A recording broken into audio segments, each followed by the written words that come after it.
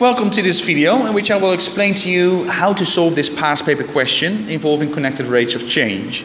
And before we start, as you know, the credit has to go to Cambridge Examinations because this is their question, and you check my website explainingmaths.com where you will find all my other resources for free. So what's going on? It says the volume of a spherical balloon is increasing at a constant rate of 50 centimeter cube per second. So let's write that down in terms of math. So dV dt, with regards to the time, the volume is changing 50 centimeter cube per second. Great. Find the rate of increase of the radius when the radius is 10. And they give me the formula to find the volume of a sphere. So what is the question? The question is the rate of increase of the radius. So what is dr dt? Yeah, when the radius is 10. Okay. Now, why is this connected rates of change? Because we have to connect two rates of change in order to be able to find dr dt. Now, let's have a look. dr dt. They give us dv dt. So let's write it down. dv dt. There we go. And by what do I have to times dv dt to get dr dt? Well, first of all, the dt is already there, so I should not get another dt in that second fraction.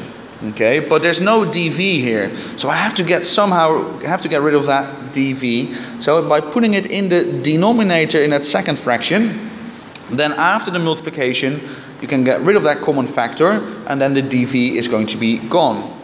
The dt is there, that's great, but I'm missing a dr. So in that empty space there, I should write down dr.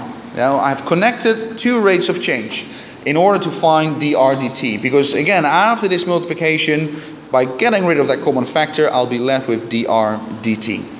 Now that's great. dv dt is 50 apparently. There we go. So we can say 50 times, but now dr dv. I have no idea what it is. However, they give me the volume of a sphere.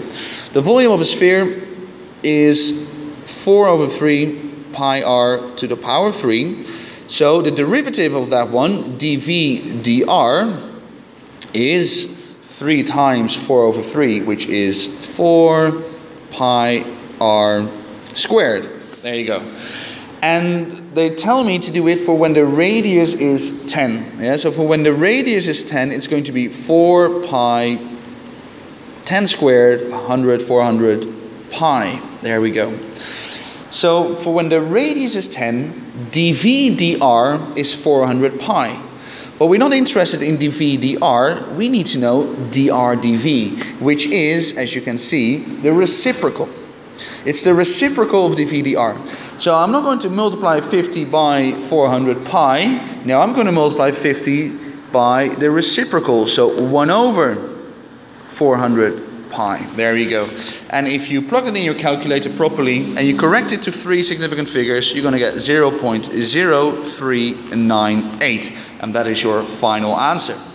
So connected rates of change, you have to find two rates of change, and by connecting them, you're going to get the answer to the problem, which is dr dt in this particular case.